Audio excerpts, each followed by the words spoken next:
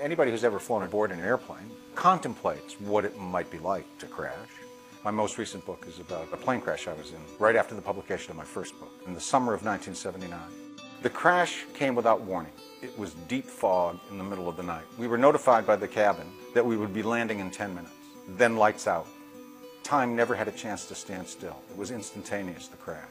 The first thing on anyone's mind is when airplanes crash, they catch fire, and we were trapped in the airplane.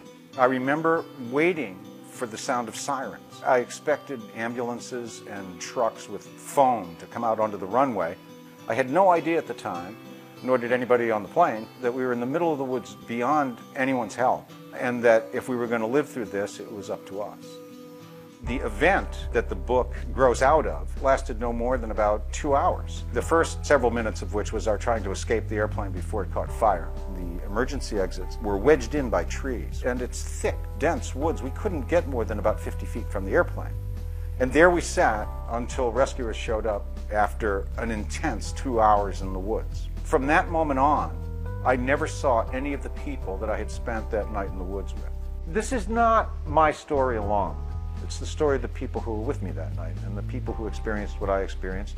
The research that I did in putting this book together brought me in touch with those people for the first time in 30 years.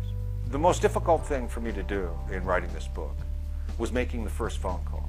I was very sensitive about reaching out to these people and asking them to revisit this event. The first phone call I made was to a woman named Suzanne, who was really the hero of the night. She just kept going back into this airplane that we thought was going to burn and carrying people out. And then this young woman walked out into the woods in the middle of the night trying to get help. The story would be incomplete without the story of her experience that night. In addition to talking to the survivors, I talked to the rescue personnel. I ran into one paramedic who went into the woods that night in topsiders and a t-shirt and spent all night fighting the bugs and fighting the woods to try to find us. There was plenty to write about from the point of view of many, many people. It became a story that I could tell on many levels. And it's because everybody brought a little piece of information with him or her. There was a time when I thought I knew what happened that night.